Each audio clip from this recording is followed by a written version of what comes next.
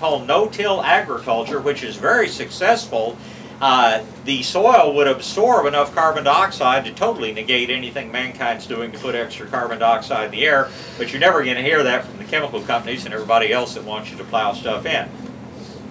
To tell you the damage that chemical fertilizers have done, 80 years ago, the Rio Grande Valley soils had about 5.5 to 6.5% organic material in them. We grew the best citrus in the country. We grew the best onions in the country. We grew the best spinach in the country. Today, after all these years of piling chemical fertilizers on, the organic material is less than 1/2 of 1%. And the quality, both taste-wise and nutrient-wise, is not nearly as good as it once was. And let me tell you why that happens, then I'll answer your question. Microbes in the soil have to have an energy source in order to live and to do all the important things that your bacteria and fungi and all these other things do. Have to have a source of energy. Virtually all of the energy in the world is tied up in the form of what we call high-energy carbon bonds. Carbohydrates and other carbon, hydrogen, and oxygen products form a special type of chemical bond that is extremely high in energy. When you put a log in the fireplace and it burns and releases all that heat, you're breaking carbon bonds, and they're coming out in the form of heat. When you start your car, you're creating all that energy and all that heat. You're breaking carbon bonds that are present in the gasoline. When you burn coal, all these things, that's what you're doing, is you're breaking carbon bonds and releasing energy. Your microbes in the soil do the same thing in digesting the organic material that's in the soil. When you put on a chemical fertilizer, you're putting no energy at all on the soil. You're putting on straight chemicals. In order to process it, the bacteria in the soil have to use up some of the organic material in the soil. And every time you do this, the soil gets harder, the soil gets tighter, the soil doesn't absorb water as well, and your soil gets poorer and poorer. When you fertilize with organic fertilizers, you're putting more energy into the soil than you're taking away, and the organic content goes up and up and up. We don't need to belabor that point. Just remember, use organic fertilizers and things will get better year after year after year. If you really feel like you really want to improve the organic content, put some energy source for microbes in there. Fastest release form is sugar. Molasses is a great form of sugar, unless you happen to have connections like Malcolm Beck. He talked to the Coca-Cola company that was paying saws tens of thousands of dollars a year to let them pour their old Coke syrup and things like that down the drain when it got out of date. He told them that for no charge at all, they could come spray it on his compost piles.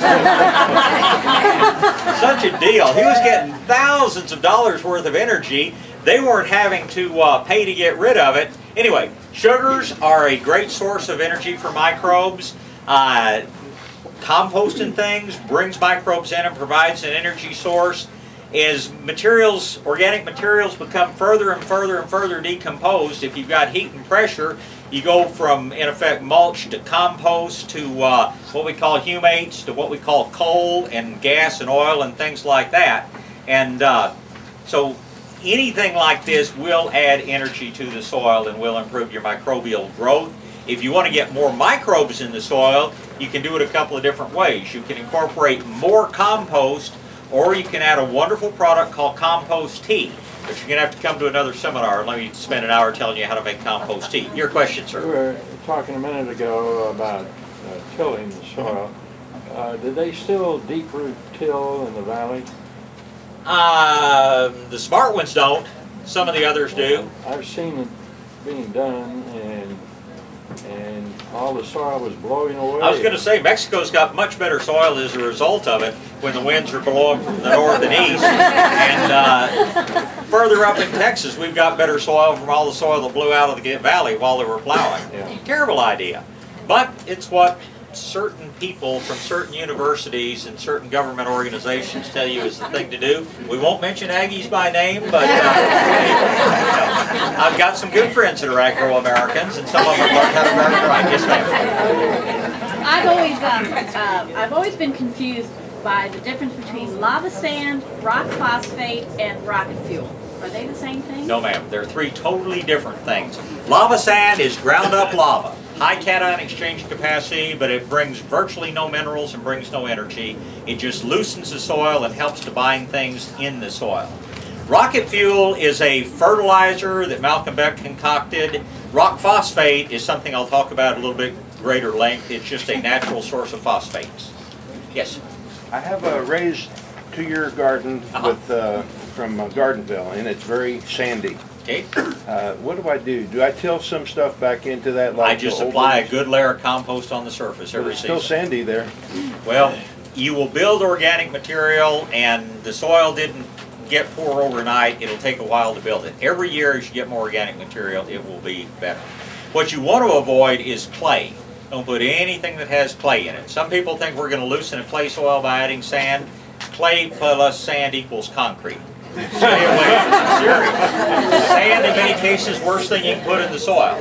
But compost, compost, and more compost. If you want to work it in, you can. You'll have a temporary weed problem. But sand in and of itself is not necessarily bad, but it's certainly not as good as organic material. Right up here? So then what you're saying, when you put the compost on top, just move it aside a little bit and plant your tomatoes? Plant right through it. Yeah. Okay, cool. Let's see, over here. Yes, ma'am. You said not to till, but I have all these little roots, and I've got a pecan tree nearby, so what do I do there? Get a sharp shovel. I mean, that's one of the worst things. Tree roots, they know a good thing when they find it. And you're going to have an increasing problem with tree roots. You'll have the same thing. We used to keep whiskey barrels around the nursery full of bedding plants. Notice one year it was getting hard to plant in. We used to have a bunch of ash trees that were on the property when we bought it. These blasted ash trees were putting roots up through the holes in the bottom of the whiskey barrels. And the whiskey barrels were solid roots. Just physically break them up, dig them out as best you can. It would be nice to go along the edge of the garden and dig a trench 4 feet deep and put some sort of barrier down that keep the roots coming in. But if it's close to a pecan tree, you're always going to have that problem. Okay. Yes, sir. So once again, the same question. The soil. So just dig a hole, put the. I'll tell you all about that in just a minute. Yeah. Just put the tomato plant. Yeah. We'll talk all about tomatoes in just a second because I know that's what. Everything in a container.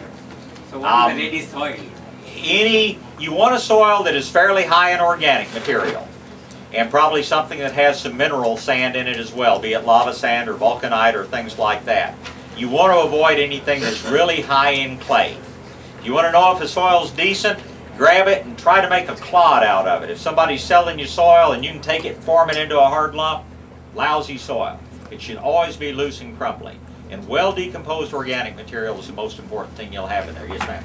You had part A of my question. The other question is, what vegetables are suitable for a container? If it's a big enough container, anything. But there's no vegetables going to be happy in a pot this big. I mean, if you're going to grow in containers, they ought to be pretty good size. Small containers dry out unevenly and they get way too hot because the soil just heats up. Yes, sir? Are you going to talk about things to make a raised bed out of, or should I ask that now? To actually build up the sides of the bed, my favorite thing is stone. Next in line probably would be concrete blocks or haydite block. I'm not a big opponent of railroad ties. Granted, they have creosote, which is a known carcinogen in them. The plants absorb virtually none of that. And by the time CPS is ready to sell you that phone pole or the railroad's ready to sell you that tie, 99% of the stuff in there has, leached out and gone away. I do not like landscape timbers for a couple of different reasons. Number one, they do have some toxic materials in them. But you know what landscape timbers are? You know how plywood's made? They take a log and they put it in effect on a spindle and they rotate it around like this, peeling a thin layer of wood off of it, and that's what they use to make plywood. When they get all the way down to the very hard heart of the tree, they can't peel it anymore, so they flatten it out and treat it with chemicals and call it a landscape timber. Well, that part of the tree absorbs very little chemical to begin with, so when they rot out, anybody tells you landscape timbers last a long time, they don't. They rot. You bring a lot of chemicals in, and I just don't care for those. If I were going to go out and buy a wood, I would buy this synthetic wood, the stuff they're making the top of decks out of, which is basically plastic. It only looks like wood. That stuff's great stuff to make a raised bed out of. But my favorite is still rock, still native stone. If I'm going to use a wood, I'm going to go cut down some more cedar trees. I think the only really good cedar tree, except for big old growth trees that are good for wildlife, only good cedar trees either a fence post or a pile of mulch. And I've created raised beds with cedar trees, but they do rot away too. So, good question. Okay, one more and then I'm going to move on. on making your raised bed, would you put the stone or whatever on top of the ground, or would you dig a trench and put it in the air, so for more support? I don't think you need the support. You know, that's a nice thing about stone, is when you realize you didn't make the garden big enough, you can pick it up and move it back. And no garden is big enough. It's like greenhouses. When you're deciding how big to make your garden,